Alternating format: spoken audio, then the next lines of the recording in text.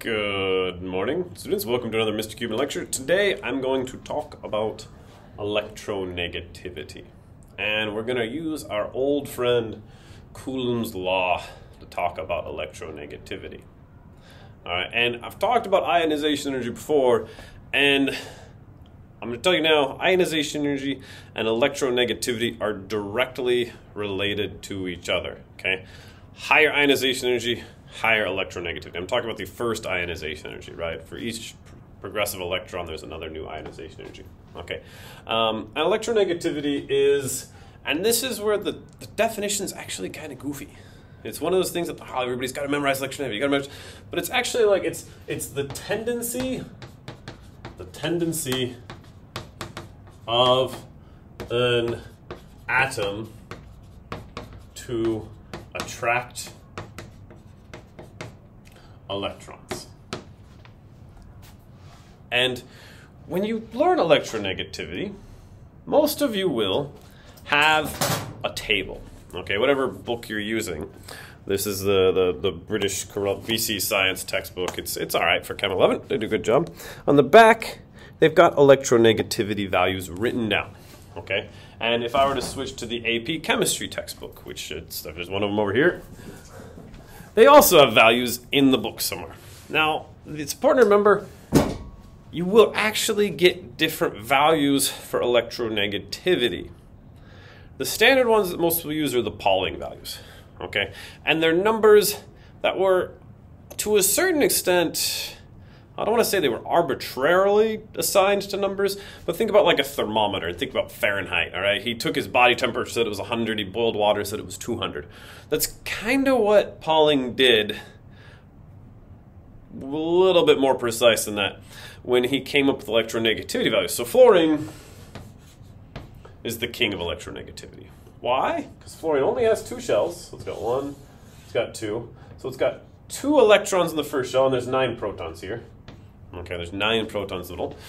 If you can see, that's a 9. There's 2 electrons there, and then there's 7 electrons on the other side. So the shielding effect, the amount that these electrons shield those electrons from the nucleus is very small, and there's only 2 shells. So the radius is really small. So we have a high Z, right? Remember, Z is going to equal 9 minus 2, which equals 7. That's basically as high as you can go. You get the noble gases might be considered as having 8, okay? And it's got a really small radius because these protons and electrons get pulled in to each other. All right. So when you talk about electronegativity, it's not actually that complicated. It's basically just the relationship between the radius and the effective nuclear charge Z based on Coulomb's law. And a guy named Pauling came up with some numbers for it. And what these numbers tell you, and this is where you actually have to be careful because textbooks have different values for this. This is what's weird about it. Some textbooks will tell you that if the electronegativity difference, let's say carbon and hydrogen are bonded, all right? And we all agree that carbon and hydrogen, which form the basis of organic life on Earth, have a very small electronegativity difference. Carbon is usually 2.5, and hydrogen is around 2.1. And so what we say is that if the electronegativity difference, the difference between these two atoms, is between 0 and 0.4, the bond is going to be non-polar. So I want you to picture you have a friend, and your friend is the same size as you, same width, same height, they run about the same speed as you, and you decide to play basketball, and you have the same skill level. That's kind of what this is like. They're playing basketball with these electrons, and they have the same skill level, so half the time one of them is winning, the other half the other one's winning, and they kind of want to share these electrons equally. So this is called a non-polar bond, okay, because the electrons are being shared. And covalent bonds, hopefully at this point in your chemistry career, you understand that this is a covalent bond, and it's co, as in co-ed, because they work together like a co-op, and they're valent because the valence electrons are the ones that are shared. Which, if you think about it, you look at this picture, it makes sense. These 7 electrons outside, they can be shared. These electrons inside, they can't. All right, so this is non-polar. And then we're going to get to the slightly different bond. Okay, so now if I were to draw water, okay, water here is here with oxygen, and there's hydrogen down below. Okay. Oxygen has an electronegativity, depending on the book you look at the table, like at about 3.5. Hydrogen has an electronegativity of 2.1. This is you when you're 10 years old trying to play against your 16-year-old brother in basketball. And what happens here is basically he takes the basket, he shoots it whenever he wants. Occasionally he'll give you the basketball back and you go in and score. And so this bond ends up being polar. Now, hydrogen, as your 10-year-old self, you're still good enough where you get the ball and you run around the court and your brother will be like, no, you're cheating, and he'll take it back from you. But there's still some sharing going on.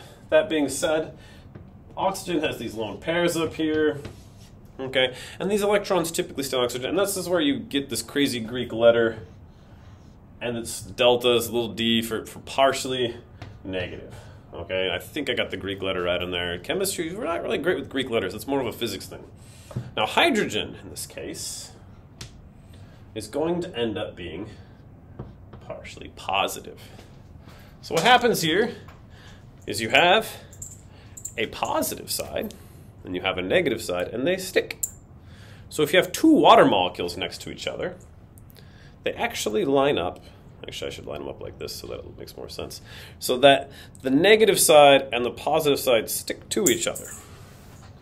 And that is the basis of a lot of life on Earth, actually, is the fact that the positive side and the negative side stick to each other. But if the charges end up being the same, they repel each other. And this is why water actually lines up, and why, if you're really careful, I've only ever done it once, you take a paper clip, you can put it on water, and it'll sit there. That's because you end up with these hydrogen bonds. All right. And this bond, you'll notice this is non-polar, because there's no pole, there's no north side, there's no south side. This bond is called a oh, sorry, I should put the numbers on there. This is a polar bond, okay? And it's actually from 0.5, and this is where textbooks get a little funny with things, because towards the extreme end of this, to about 1.9, anywhere between 1.7 and 2.1 is kind of a debate whether it's a covalent bond or an ionic bond. All right, this comes into factor later if we're talking about Lewis acids and what aluminum does. But for now, we're just going to say 1.9 is a polar covalent bond. Okay, so it's a polar covalent bond because the electrons are still being shared, just not evenly. And now what we've done before is with fluorine and any of the alkali metals, any of the alkaline earth metals, any of the group 1 or group 2 elements. Okay, and let's say, so I end up here, let's say I have sodium, which has 1 electron, and then I have fluorine, 1, 2, 3, 4, 5, 6, 7. This electron goes there, and so sodium gains a full positive charge. This isn't this Greek letter delta partial positive charge or partial negative charge. Full positive, and fluorine gets a full negative charge. And this bond is called ionic, okay? And it's because it's an ion, and "ic" is when you turn a word into an adjective. So these are ions, so it's an ionic bond. Okay, so electronegativity isn't terribly complicated. It's a big term, and people get confused because it's not based on something that you yourself will ever measure in a laboratory. It's based off of work that a really smart guy, Linus Pauling, for the most part, other people have come up with their own numbers, came up with this. He did a bunch of stuff with electron orbitals, came up with it in a laboratory based on his measurements. And it's brilliant work, and they're much easier numbers. And if you put into a formula like the 0.1, 0.5 to 1.9, and ionic bond is anything greater than 1.9, okay, for now. Sometimes it might be 2.1 depending on what you've seen in different textbooks, and there are special cases, okay? So I just want you to remember that for now, don't overthink electronegativity. Just know that nonpolar, polar, ionic. Okay, and now notice I said this bond is polar. I didn't say the molecule was polar. That's for a later lecture when I talk about Lewis structures and their polarity. All right, so keep in mind I didn't talk about the shape and being a polar molecule. I talked about the bond itself being polar. All right, if you guys have any questions, please leave it in the comments below. Thank you for watching this Mr. Cuban lecture, and have a good day.